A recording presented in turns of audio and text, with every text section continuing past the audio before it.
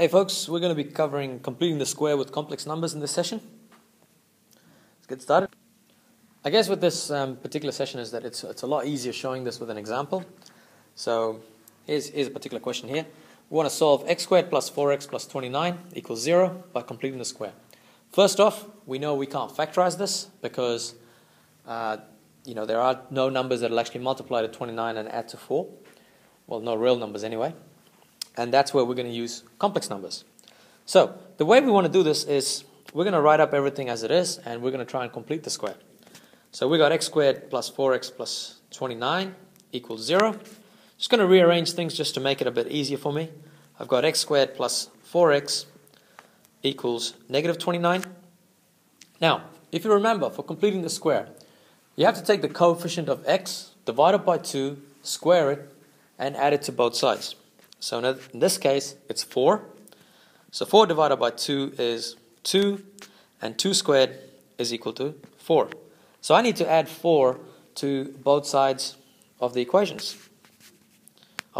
So I've got x squared plus 4x equals negative 29, adding 4 to the left-hand side, and adding 4 to the right-hand side. Just so the equation is still the same.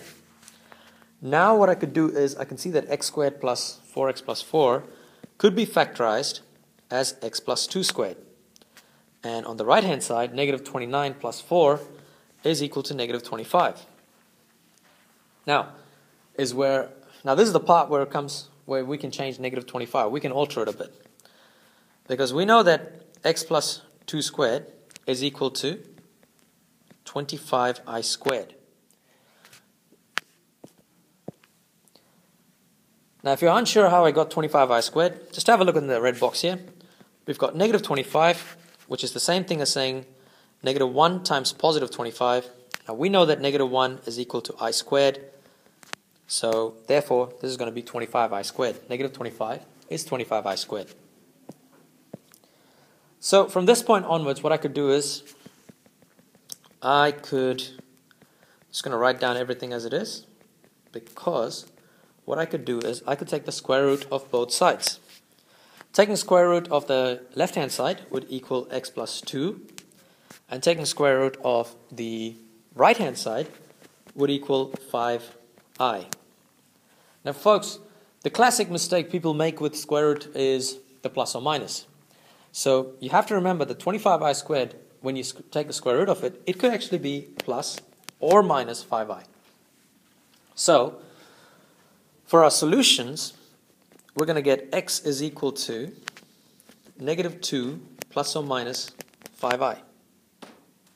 Alright, and we have just solved this equation. Once you get the roots, you can also work out what the factors are. So in other words, I'm going to show the same example in the next slide, but I want to look at how to factorize it. So here we go, same question, x squared plus 4x plus 29. I want to factorize this. Now we know this is not possible with real numbers, but what we have found is we found the complex roots in the previous slide. So we know that x is equal to minus 2 plus or minus 5i, or in other words, x squared plus 4x plus 29 is equal to x.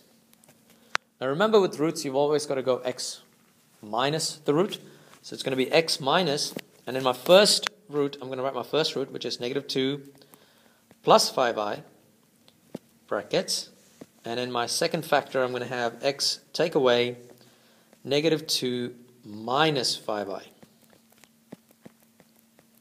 There we go. Now you can of course leave it at this point, or you can simplify it further on. So simplifying it further on, I'm going to get x plus 2 minus 5i, brackets, x plus 2 plus 5i. And there we go. It's been factorized with in a complex plane.